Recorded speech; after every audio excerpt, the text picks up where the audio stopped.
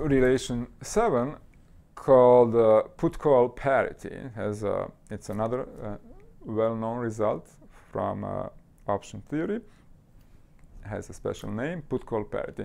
We've kind of seen already that whenever I said something for calls, there was a similar result for puts. So this is going to explain actually why that happens. This is the put-call parity. It says that if you add, this is only for the European versions. I'm going to discuss the American versions in a second. So price of the European call plus discounted strike price has to be equal to the price of the European put plus the underlying plus the price of the underlying. Okay, this is a call and the put on the same underlying S with the same strike price K with the same maturity capital T. Right? These are equivalent call and the put. This says that they are related in a linear way. If I know the price of the call, then I can compute the price of the put. Another way around, if I know the price of the put, I can compute the price of the call. Simply by also knowing looking up the price of the underlying and looking and just computing the discounting strike price. Okay? So they have to be the same theoretically. So let's show this. I could do this by my usual arguments that supposing that it's not like this. I could first suppose that it's strictly less, then I could suppose that it's strictly larger, and I could construct two arbitrages, one for strictly less, one for strictly larger, and then I would be done. However, I will here just do in a single step by using the law of one price. I'm going just to look at the portfolio for which I know that this is the initial price, and the portfolio for which I know that this is the initial price, and then I will show that those portfolios have the same payments in the future at the same time, and therefore by the law of one price they have to have the same price today. Right? So I'm going to use the law of one price kind of instead of strictly large and strictly less argument and constructing arbitrage. Okay, so portfolio A is going to be the one which is kind of suggested by this. Buy European call for this much for COT, and buy this means invest discounted strike price at the risk-free rate into your bank account, let's say, or a bond. So that's portfolio A. And portfolio B, which is supposed to represent the right-hand side, buy one European put and buy one share of the underlying. Okay? I know the price of that is this, and the price of portfolio A is that.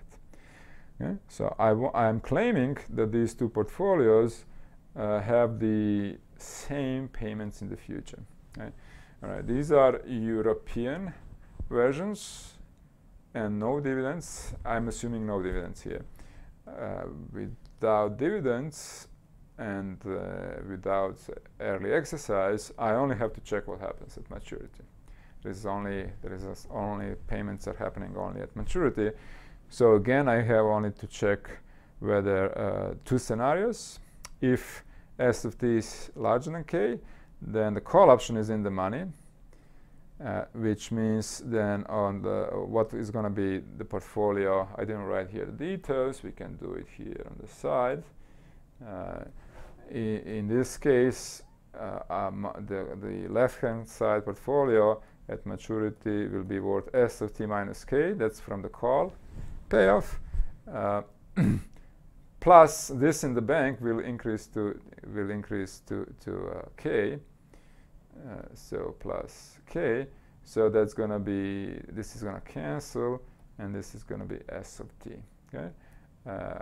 On the other hand, this portfolio, if S of t is bigger than k, this is going to be 0. The put option is out of the money, and this is going to be simply worth S of t. One share goes up to S of t, so it's equal. And I see now that there is a typo here, right? This one should be S of t, and this one should be k, as we will see now.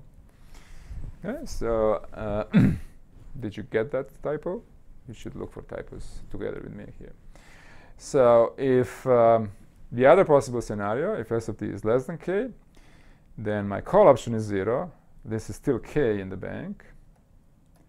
Left-hand side portfolio is just k. And the right-hand side portfolio, this is not 0 now. The put option is in the money, and in fact, it's equal to k minus S of t. All right, that's the payoff of the put option. This one share is S of t, S of capital T now at maturity.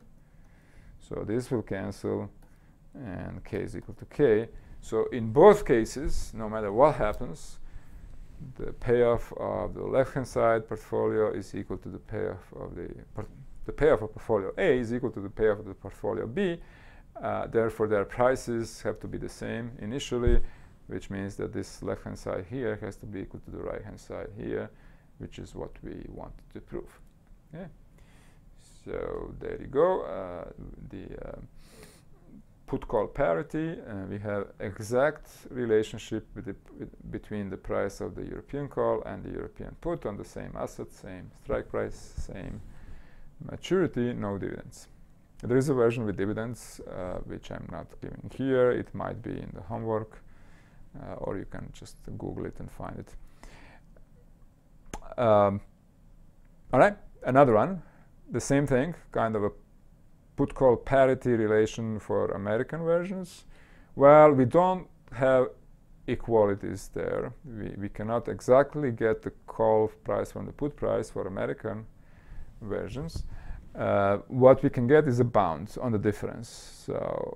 So I look at the difference of American call price minus American put price, and I'm saying it has to be less than the underlying price minus discounted strike, but larger than the underlying price minus the strike. Okay? So if R times T minus T is small, this is going to be pretty close to each other. You have a pretty good idea what the difference is. They're going to be close, right, in that case, to the right-hand side and to the left-hand side. So you would have a pretty good idea what the difference is. So how does this compare with the European case? In the European case, this right-hand side was equality, right? For the European case, this was equality, but not now. For the European case, it was equality. So let me prove this. Let's first prove this right-hand side. Should be it's a bit easier. So, well, that we know it's true for European versions, right? Now, the right-hand side doesn't matter whether it's European or American. There are no options here. For capital C, in the European case, what do we know about the American price if there is no dividends? Well, we learned a slide or two ago that this is in fact equal to lowercase c of t, right? So these are equal. So this doesn't change either. The only thing that changes is the American put price relative to the European put price. But we know that this one is larger than the European small p, right? So with the minus sign, you're going to get something less, and that's why I have a less here instead of equal, right? So everything stays the same as discounted strike price. Even the American call price is equal to the European call price when there are no dividends. Only P goes up from lowercase p to uppercase P, which is larger. American price is larger. With the minus sign, it's less. So this difference is less than what it was in the European case, which was this difference here. Yeah, so that was easy from knowing the put-call parity for the European versions, and from knowing that capital C is equal to the lowercase c for the European versions. All right, and finally, let's show the left-hand side. Well, that one I will do in the standard way. Suppose not. Suppose I have strictly larger here. If I have strictly larger here and I put p, move p to this side and move minus k to this side, that's the same as having s of t plus capital P of t strictly larger than capital C of t plus k. Okay? The underlying price plus American put, assume it's strictly larger than the American call price plus the strike price. I want to show this is not possible. I want to show there is arbitrage if this is the case. The same argument, this is expensive, this is cheap. Sell one share, sell the American put. You have more than enough money to buy the American call and deposit K in the bank. Okay? So I still have some money left after doing that. Sell these two and buy these two from that money. I still have money left. And I want to show that money will survive. I will never lose in the future. If this is the case, so let's check that. Again, these are American, there is American options here, so I have to check what happens if the one I'm short is exercised. Right? I sold the put option, American put option. I have to see what happens if it's exercised. If it's exercised at some time tau, then I'm short the put. It means I have to buy the underlying by paying K from the buyer of the put option, from the holder of the put option. Okay? So that's what I have to do. Do I have money to do that? Well, yeah, I put K in the bank, so I definitely, even if it's exercised right away, I have K, at least K in the bank. If it's exercised later, I have more than K increase. It increased at an interest. So I have K in the bank. I can buy the share when the put is exercised from the holder of the put, and then I can cover my short position because I sold the stock, so I can cover my short position and I'm fine. Pay K, get the share, close the short position. And the other possibility is that P is never exercised, that the American put is never exercised.